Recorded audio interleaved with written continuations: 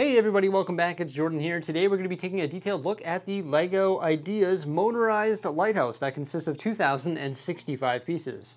The set is beautifully packaged with this awesome looking box right here. Inside the box there are the parts to accommodate 13 different building stages, and there are also 2 instruction manuals. The first instruction manual is going to teach you a little bit about lighthouses right here, a beacon of safety with some images of some awesome looking lighthouses.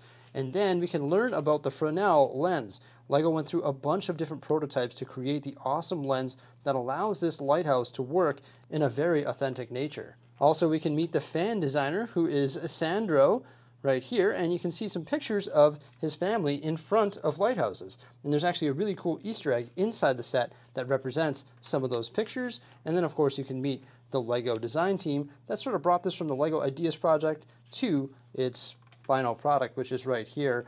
And then we have the different building stages in instruction manual number 1, which covers building stages 1 through 5. They actually switched the orientation of instruction manual number 2, sort of more vertical to accommodate the taller structure. And there are our final building stages ending in 13 right there. Well, obviously this LEGO set comes with something very desirable, and that is a new base plate color. This is a 32 by 32 base plate in dark blue. Oh my gosh, I want to do my whole ocean in that color, but this base plate only comes in this set. We have seen this boat before, but I'm not sure if we've seen it in white. It comes with a little kitty cat there, a compass, a bucket, and also a chain, and has a sticker element on the end with the name Lida. You start by building the foundation of the lighthouse, which consists of a bunch of rocks, and included in that is a bunch of rock panels. However, these rock panels are very nicely blended in here with the use of a whole bunch of different slopes, cheese wedges, angled pieces, and some various colors as well, such as light gray, dark tan, and sand green. Although there are rectangular rock pieces in there, I think it looks great because look at the way some of these slopes are mounted vertically using snot bricks. It looks fantastic. Also note sand green bamboo elements. I don't think I've ever seen those before. That's pretty nice. I also like these dark green leaves that are creeping up the side of the lighthouse. Right here, this is pretty cool.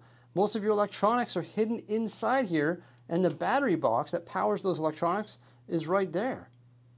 So if your batteries run out of juice, guess what? You can just grab a little screwdriver, undo that, pop 6 more AA batteries in there, and boom, away you go. You don't really have to take apart your lighthouse to replace the batteries, which is absolutely fantastic. Coming around this side here, we have the switch mechanism hidden inside this cave, and this is actually what powers up your lighthouse, which has lights and also a spinning mechanism. So I like how they were able to conceal that lever right there inside this cave, and there's also a little bat right there and a treasure chest as well. And inside that treasure chest, there are some gems of various colors. A lot of people were saying that they didn't like the rectangular rock pieces, but you know what? It's actually one of my favorite pieces to use. It's a way to create a nice strong structure, and as long as you blend it in correctly, I think it looks pretty good. I like the addition of the cave as well with the nice arched entryway, and it just is a nice, clever use of all of those different pieces there to hide that trigger mechanism and also hide your electronics within the square base of the lighthouse. The dark blue base plate also has some trans clear elements going around the base of the rock structure there, just to add a little bit of water detail. We've got some cheese slopes and some tiles. It comes with a seagull, so that's always good. We also have a boat anchor right there, a fish in a bucket, and then this beautiful stone staircase leading up to the lighthouse. I really like the angle that they were able to achieve right here. It also has a really nice combination of profile bricks, smooth tile finish, and studs. As we make our way up the staircase there, the lighthouse keeper invites us into his lighthouse quarters. I really like the little building here. It was a pretty simplistic design, but it looks really nice. They use the 1x1 tan tiles and also the 1x2 tan ingots. It is a little bit tricky to get these to line up perfectly. As you can see, some of mine have tilted at a slight angle there, but it looks really good and adds a nice texture to the building. Also, I really like the use of the dark red elements there to create the nice sloped roof, and there is a printed curved tile element right there saying Aurora Point. Around back you can see that there is a cable running into there. That's because the electrical components also make their way into the lighthouse quarters there, and they allow us to light up the fireplace within. We have a nice chimney on the outside of this building right here, and I also really love the use of the white profile bricks. This is a really nice looking structure here. The roof very easily pops off. It's held on by two 1x4 jumper tiles. The roof is a unique build, very simplistic, but it has lots of good use of elements there to create a lot of detail. Outside we have some more details as well that look pretty phenomenal. We've got the dark green window frames, and that matches the dark green door. And that can of course open up, and you can lead down the hallway to the base of the lighthouse. Inside the lighthouse keeper's quarters, there's all sorts of details, such as the little desk with the map. There's the clock, utensils and teapot, a fireplace with some wood, a fish mounted to the wall, and also an Easter egg of the set designer right here. It's Sandro and his family on a 2x3 printed tile. And that's mounted above that bed there, where there's a little side table as well. Now there are actually two light up features in this set. We'll talk about the lighthouse one right away here. But look at this, the fireplace also lights up. And in the dark, that fire just looks magnificent. It just makes the interior of that building glow, especially when you open up that door. The light really shines through. It looks absolutely fantastic. Okay, so let's have a look at the lighthouse functions itself. Look at that. It rotates and lights up, and that is a new lens element in there, which is the furnell lens, the one that they went through a bunch of different prototypes to create.